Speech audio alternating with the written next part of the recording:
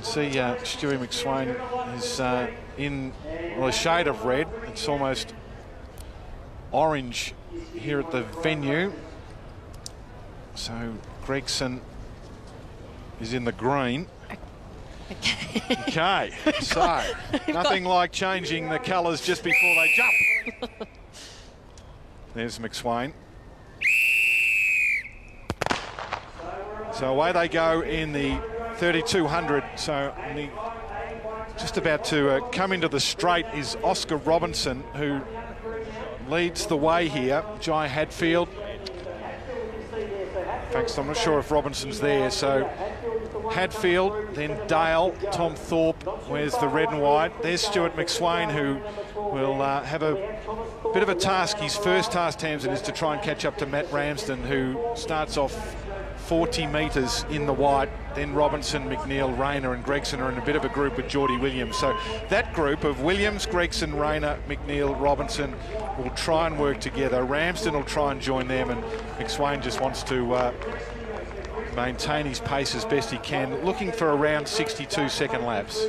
Well, that's the hard bit, because in front of Stewart McSweyn, he's got quality athletes, so it's actually not going to be easy for him to latch onto them. It's not like talking about an average runner running around that you want to catch onto. So he really has to try and focus on his own race and trying to hit that 62-second lap, which makes it easier for the four in the middle, the Brett Robinson, McNeil, Rayner and Gregson, to work together, because they're already together. So they probably have it a little bit easier than Ramsden in the white and McSweyn in the red at the back, who have to do a lot of this early work on their own.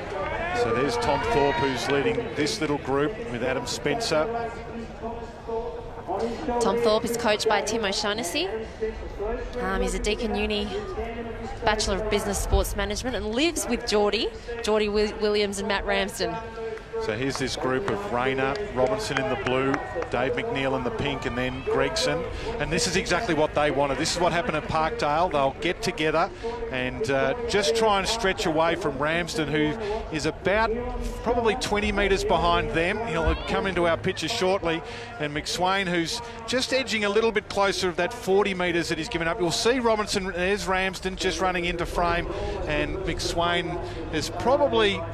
He's probably cut about 10 metres out of Matt Ramsden's lead. So they go down, in fact, the second group are down the back straight. Our leader, Jai Hadfield from Wesley College, off 290 metres, the Australian underage champion, the all schools level. He's 1,500 and 3,000 metre champion as well, coached by Ashton McDonald. There he is, Jai Hadfield from Wesley. Good school, that, Tamsin. Well, he's actually quite dangerous, because he did a huge personal best last week in a 1,500 metre race of 3:49, which makes him quite dangerous out there off that handicap of 290 metres. That next pack has some quality athletes in it as well. Adam Spencer. Oh, here we see Stewart McSweyn. See how incredibly hard it is to be on his own. See, the other athletes, most of them have someone to work with, but Stewart McSweyn and Ramsden are still on their own, because those quality athletes in front of him are the ones that are too hard to catch early. Well, we caught up with Stewart McSweyn earlier. Let's get some thoughts from the man about what he needs to do today. Handicap, obviously you've got a lot of people spread out around the track, so from my role at the back, I'm just going to have to go full tilt the whole way. There's no messing around when you've got to catch all the guys. So every lap I'll be hammering, trying to get the next person, then hopefully I can get close to try and reeling in the whole field, which would be the ideal goal. Well, he's making some ground on Matt Ramsden. Ramsden's a very impressive athlete, qualified for Tokyo, the Oceania 1,500 metre champion. That's the man in the white we're talking about, 2019 World Championship representative, and McSweyn's just about got on to him, and it's really important in these blustery conditions.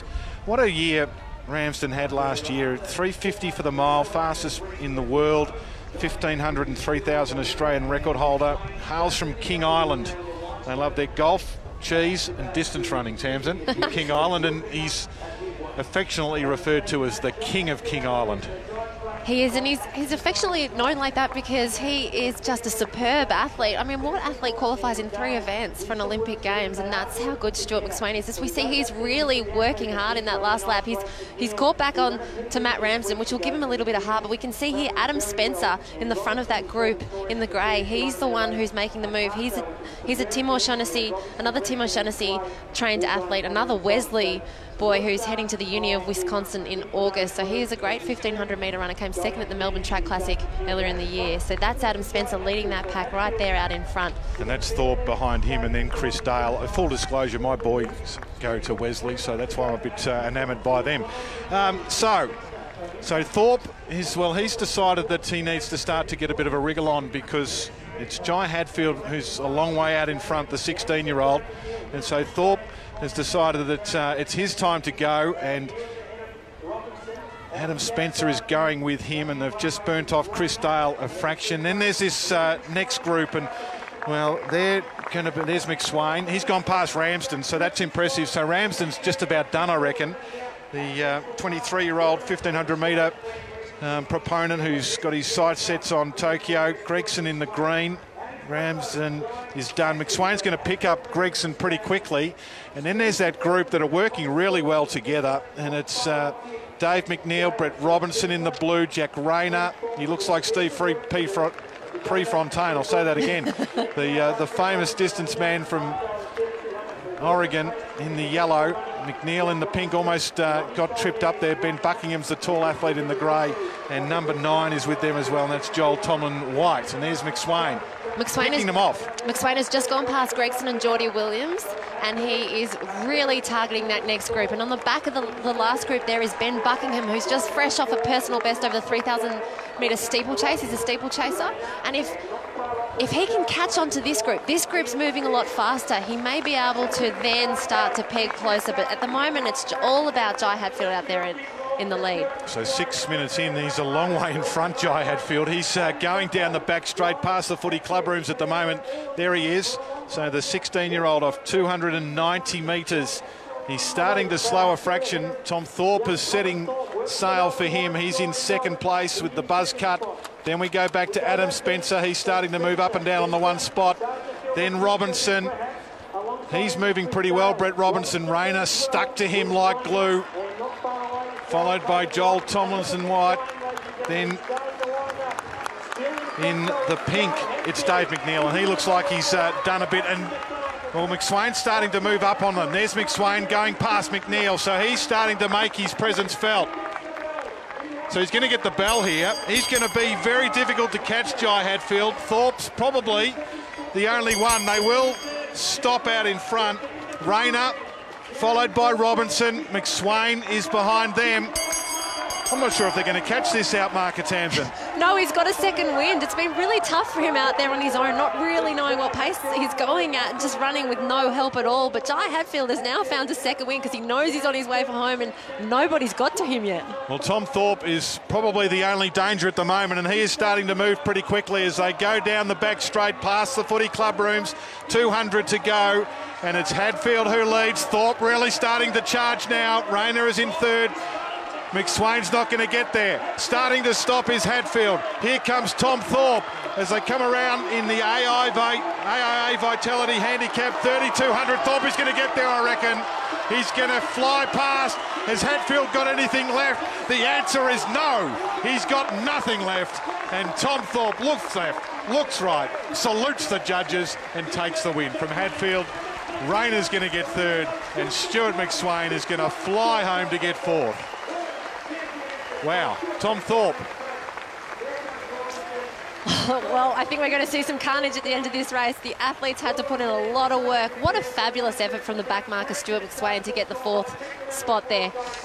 Just finishing behind Rayner, who also ran brilliantly, the marathoner, who's sitting in that third position for the qualification for Tokyo. But it's all about Tom Thorpe, the 24-year-old Tim O'Shaughnessy trained athlete, who was selected for the World Unis cross country last year that was cancelled. So this is some sort of consolation for him, I'm sure. Yeah, coaches in a junior athletic program, Tom Thorpe, and he loves getting out there with the kids, and that's a good win. Be interested in Stewart McSweyn's time. Craig Mottram, 8:43, one of the fastest times I've ever seen here at Stawell. And well, he fresh legs, flew home. He paced them around at Box Hill the other night and said, "I'm ready for this." And I was with him when he sat down after the race with Tim O'Shaughnessy. He said, "Just go for a couple of easy jogs." He lives with Geordie Williams, Matt Ramsden. And I tell you what, he'll be able to just give it to them for the rest of the week. Hey, who won the 3,200 at Stawell, boys? Jason, Tom Thorpe, impressive.